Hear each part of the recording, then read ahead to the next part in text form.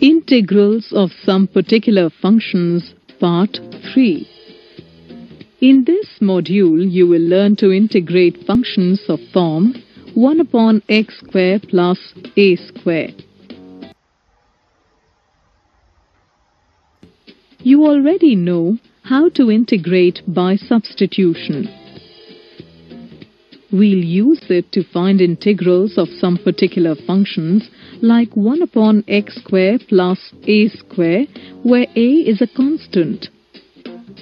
If there was 2x in the numerator, we would take the denominator equal to t. But since we have 1 in the numerator, we find such integrals by trigonometric substitution for x. To solve this integral, we put x equal to a times tan theta. Differentiating both sides with respect to theta, we get dx upon d theta equals a times sec square theta, or dx equals a times sec square theta d theta.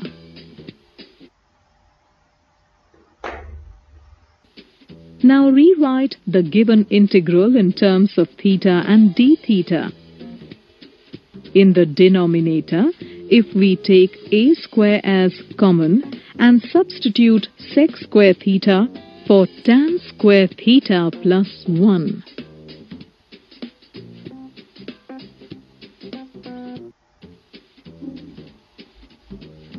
We are left with 1 upon a times d theta.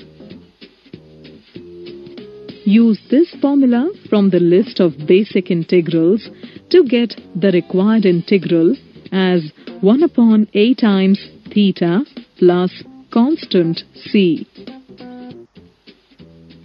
Last, substitute theta in terms of x. Since x equals a times tan theta, theta is tan inverse of x upon a. So, the integral of 1 upon x square plus a square is 1 upon a times tan inverse of x upon a plus c.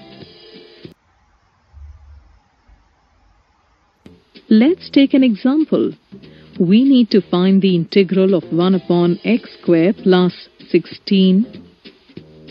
It can be expressed as an integral of 1 upon x square plus 4 square. We know that the integral of 1 upon x square plus a square is 1 upon a times tan inverse of x upon a plus c.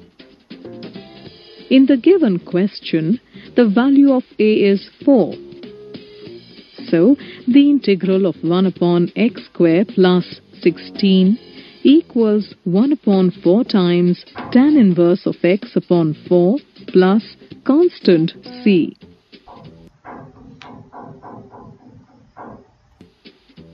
In this module you have learnt the integral of 1 upon x square plus square of constant a is 1 upon a times tan inverse of x upon a plus c.